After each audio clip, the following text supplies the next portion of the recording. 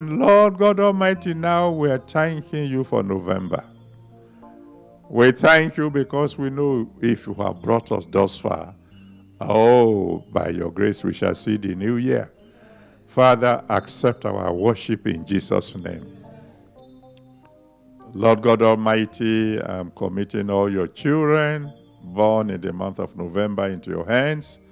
I pray you give them a brand new beginning. A new beginning of joy, of success, of anointing. I'm praying, Lord God Almighty, for all your children who have been faithful in the payment of their tithes and in the giving of their offerings. Lord God Almighty, that before the end of this year, you will surprise them. Surprise them with abundance. Fulfill all your promises concerning them. And Lord God Almighty, anything that can stand between us and walking into new year with joy and success, Father, destroy today. Amen. Thank you, Almighty God. In Jesus' mighty name, we have prayed. Amen. Amen. Praise the Lord. Today, being Thanksgiving Sunday, we will be brief so that we have plenty of time to praise the Lord. And I believe you really have cause to praise Him. And we'll be talking about the wonders of sacrificial praise. The wonders of sacrificial praise. Jeremiah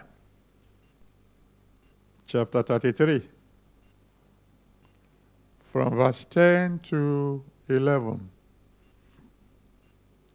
Jeremiah 33, from verse 10 to 11.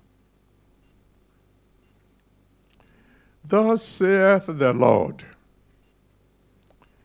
again there shall be heard in this place, which ye say shall be desolate without man and without beast, even in the cities of Judah and in the streets of Jerusalem, that's including your town and your nation, that are desolate without man and without inhabitant and without beast. The voice of joy and the voice of gladness, the voice of the bridegroom and the voice of the bride, the voice of them that shall say, praise the Lord of hosts, for the Lord is good, for his mercy endureth forever. And of them that shall bring the sacrifice of praise unto the house of the Lord. For I will cause you to return, I will cause to return the captivity of the land, as at the first, saith the Lord. I believe that God is prophesying to all the nations of the world. I don't know what 2021 holds yet, but I have a feeling, even from this passage, that God is going to restore.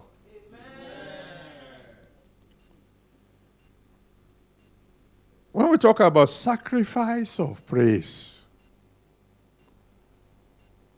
when praise becomes a sacrifice,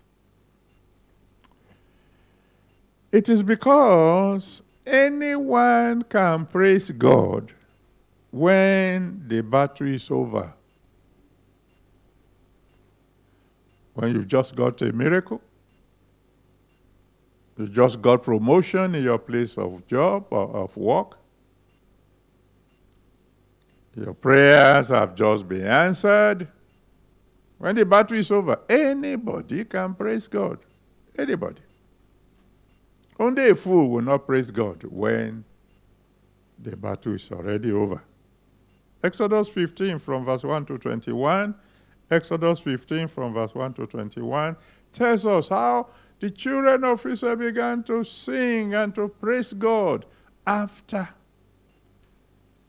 Pharaoh and his army had been drowned in the Red Sea. The night before, they were so afraid. But now, the battle is over, they began to sing. In 1 Samuel chapter 2 from verse 1 to 10, 1 Samuel chapter 2 from verse 1 to 10, when at long last Hannah had a son, after all the provocations of the other woman, oh, she sang a beautiful song. In 1 Samuel chapter 17, from verse 51 to 52, 1 Samuel 17, 51 to 52, the Bible says the children of Israel who have been hiding when Goliath was terrorizing them, when they saw Goliath on the ground, and they saw his head lifted high from off his neck, taken off from off his neck and lifted high by David, they shouted, "Praise the Lord, great is our God is the victor." In 1 Samuel chapter 18 from verse 6 to 7, 1 Samuel 18 from verse 6 to 7, the Bible said when they returned from pursuing the Philistines, because those people fled when they saw their champions had died, they came back singing. The women were playing with their tambourines, etc., etc. Anybody can praise God after the battle is over. But few people can praise God when they are in the midst of very hot battle. Very few. People of great faith like Job, for example, and you can read Job chapter 1 from verse 13 to 21. Job 1 from verse 13 to 21. The Bible says, somebody came and said, "Sir, all your oxen and asses are already gone, stolen." As that one was finishing speaking, another fellow came in and said, "Sir, your sheep, even your servants, have been consumed by fire." As he was trying to swallow that, another one came and said, "Camels, all your camels have been stolen. The servants that remain that were not consumed by fire have been butchered."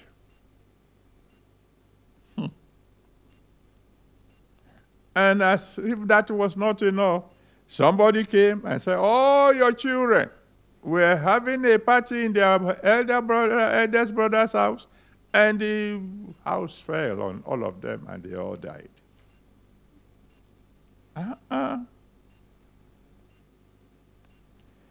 And as if that was not enough, then came sickness, boils from head to toe. But finally, Job said, in Job chapter 13, from verse 15 to 16, Job 13, verse 15 to 16, he said, "Though he slay me, yet will I trust him." Then his friends came. And then instead of really sympathizing with him, they began to say all manners of rubbish. "Hey, this can't happen to you except you sinned. It must be your secret sin that God is avenging." Oh, they said so many things that instead of comforting him, they were adding petrol to his fire. The battle was hot. But what did he say? Job chapter 19, 25 to 27. Job 19, 25 to 27, he said, "I know my Redeemer lives." You can say what you like. My Redeemer is still alive. And one day, one way or the other, I'm going to see him. And it takes a man of great faith to praise God when the battle is hot. But very, very, very, very few people can praise God when victory seems impossible. That is when praise becomes a sacrifice.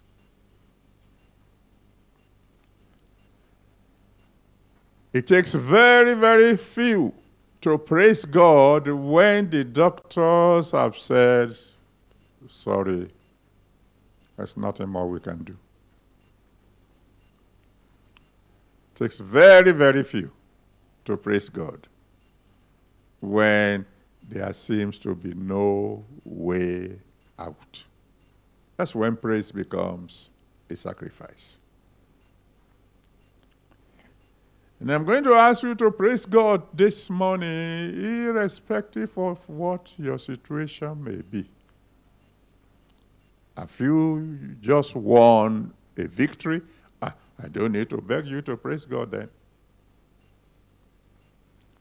Are you still fighting? The battle is hot. Praise Him all the same. Does it look as if there is no more hope? Offer praise as a sacrifice. Why? Because it is written. Psalm 68 from verse 1 to 3. Psalm 68 from verse 1 to 3. Let God arise, and His enemies will scatter. He said the enemies will melt like wax before fire. Are you surrounded by enemies? Does it look as if the enemy is about to swallow you up? This year has been terrible, horrible for you in every way possible. Does it look as if the end has come? Praise Him. Why? Because if you can just get Him to arise for you, the enemies will scatter. How do I get the enemies to scatter? How do I get God to arise? Praise Him. You know the story, 2 Chronicles chapter 20 from verse 1 to 25. 2 Chronicles 21 to 25. I've referred to that story before.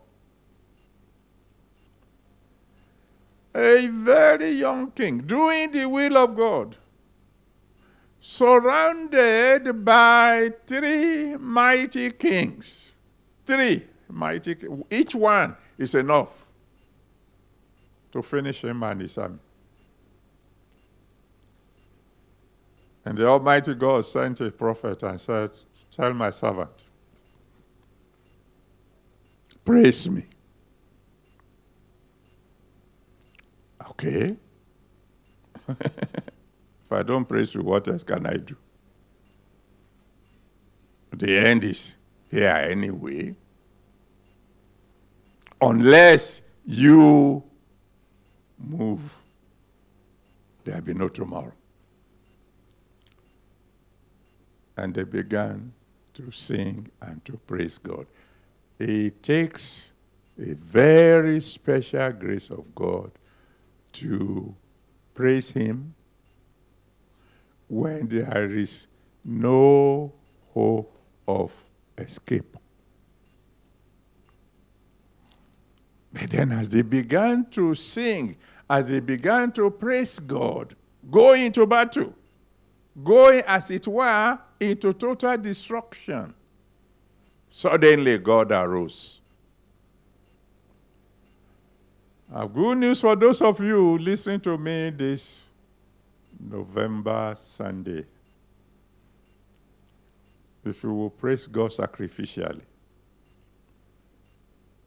you are going to enter the new year shouting, glory, glory, glory be to God in the highest.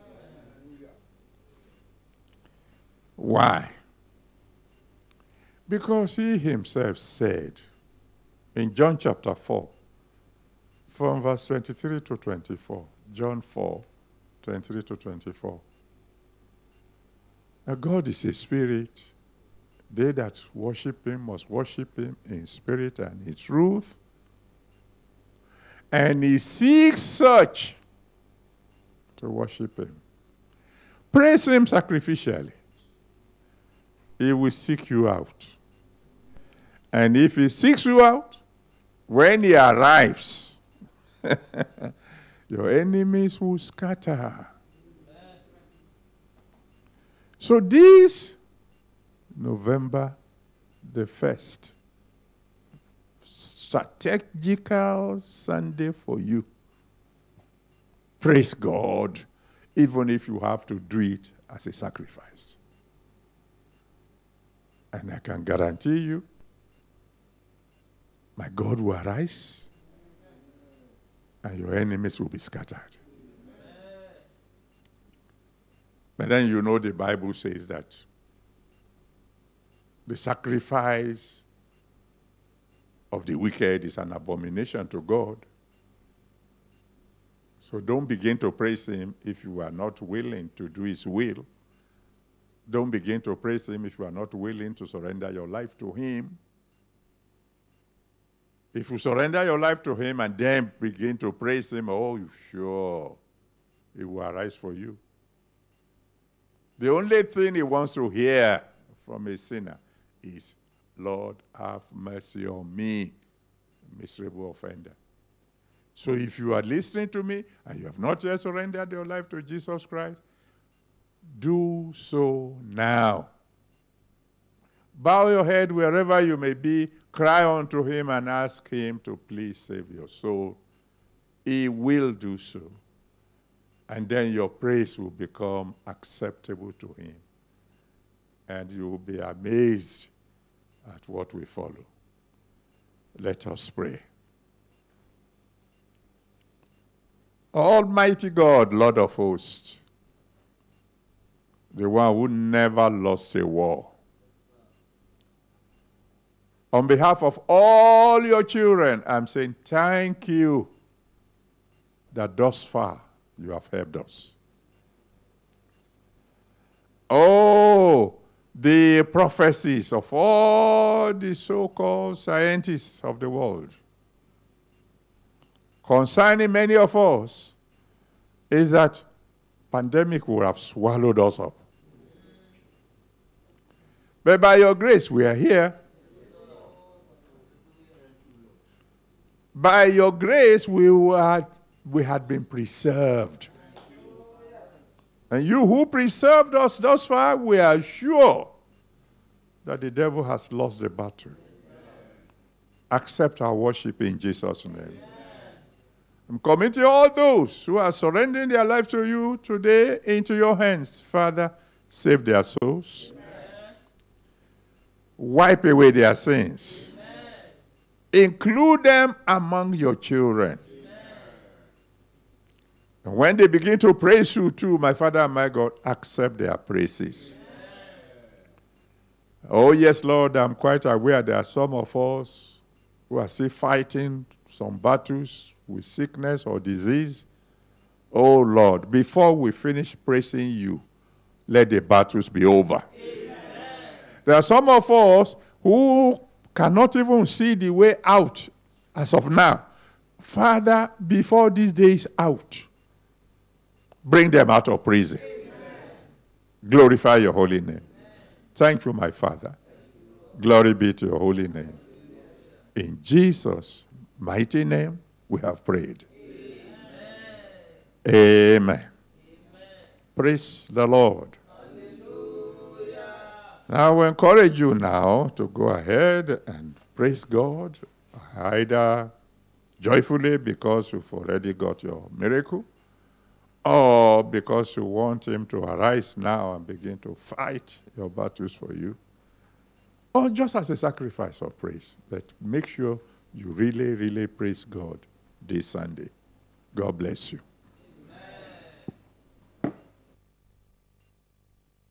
Let somebody shout.